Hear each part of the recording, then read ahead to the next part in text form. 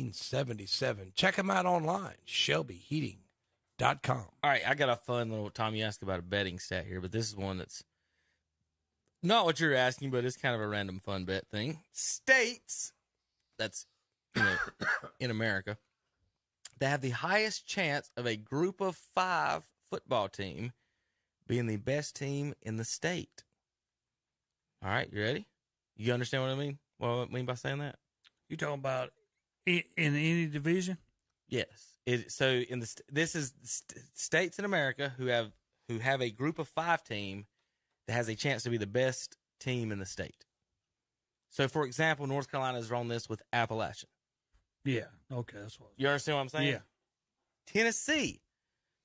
They've got Memphis could be the best football team in the state of Tennessee, Terry. 2 SEC schools in your state, and Memphis. The Memphis Tigers could be better. These are betting odds too, y'all. West Virginia, Marshall, with the best team. Marshall might be better.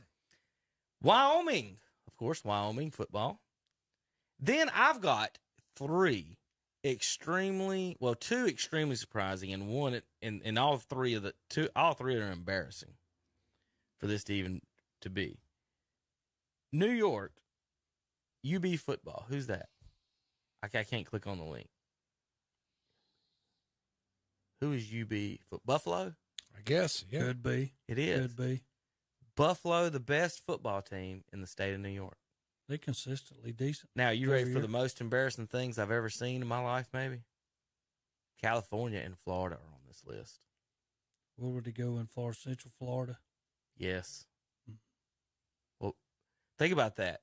Terry, if I told you this and just name a year with a 19 in front of it, that in 2022, the best team in Florida will be a group of 5 team.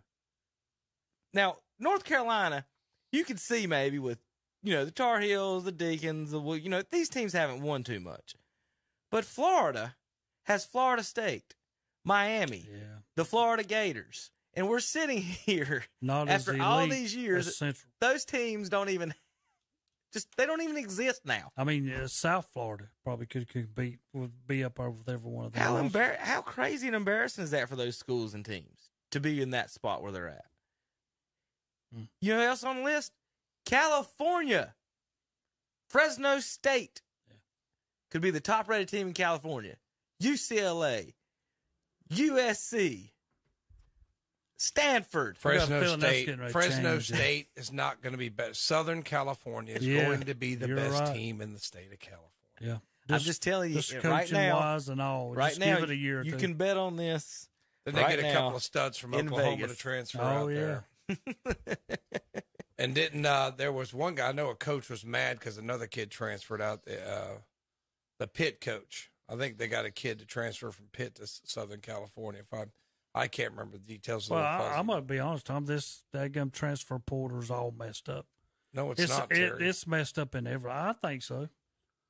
I don't think Terry. How much money does Dabo Swinney make? No, and that ain't what How I'm much saying. money does Lincoln Riley make? I'm with you, but I'm just saying, coaching wise, I think you're going to end up with a lot of coaching. Or you're going to end up with loaded teams. Yeah, so it's okay for Lincoln Riley to leave like a thief in the night, but some linebacker not getting playing time at Ohio State transfers to Pitt, and we're going to say, this isn't fair. This is fair to these poor multi-million-dollar coaches out there. It's not fair to little Nicky Saban. Little Nicky Saban might lose a player. Poor little Nicky. Let's all say a prayer for him. Bow your heads and pray. Give me a break.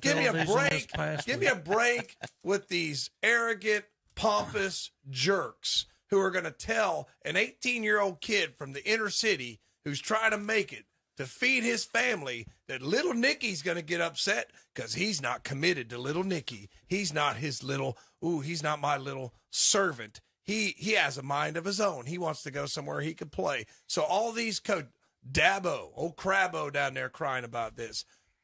With your $10 million a year. Give me a break with these coaches, Terry. Going to criticize these kids for the transfer portal. Yeah, but this past week, Saban was criticized on account of a kid that's coming there from another school. He's going to do the same thing. Yeah, Saban criticized this. You committed to this university, but he's going to do the same thing. Took the guy from Ohio State, didn't he? Took the guy from Ohio State, which was his best wide receiver. Might have been, but I thought it was somebody else. I cannot remember. All these guys, anybody crying about it. I don't want to hear none of you crying. Then work for the governor. I think it's harder in football to establish an elite team, but basketball, you could go from easier. Nothing easy. Yeah. Yeah. The movie Blue Chips will be, from here going forward, will be the basis of how teams should operate, right? Yeah, it should be. Y'all remember that movie with Nick Nolte and Shaq and Rusty LaRue and the gang? Back when Shaq was skinny. Right. But the football thing, Terry, I think the Lincoln Riley situation, I think that is going to be, that right there is going to set off something. Whether or not he's successful, I don't know, as far as winning games, right? He could be the Mac Brown of whatever. I've got all the players, wherever. But think about this. This is why Dabo and Nick's chirpy. They ain't got as much money in Tuscaloosa, Alabama, and Clemson, South Carolina, as some of these others. That's do. right. So they used to compete. Hey, we're all going to pay the same under the table. We'll get you locked in and play football here, and then you're locked in Alabama no matter what. So you have to play here. In 3 years, if you're good, you'll get to play here in Alabama, and go on, whatever. So they keep you in-house. So if you're good, they've got you in play. If they're bad, they end up cutting you and stuff and take your scholarships away.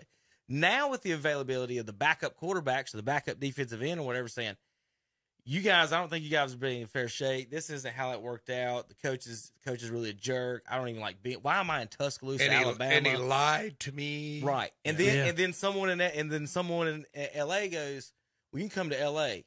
You can come to Miami. You can come to Florida and live on the beach, play every game, however you want, throw the ball if you're a quarterback. The quarterback's moving around, I think, is going to be a lot because they've got to find playing time and they want to play. But the guys, again, the ones in these small town football towns, or that the Clemsons and Tuscaloosas, I'm not sure going forward that they're going to be able. Let's say it's not going to happen this year, the next year. 5 years, if everything stays the same, you'll see people like Dabo and Nick jumping over to.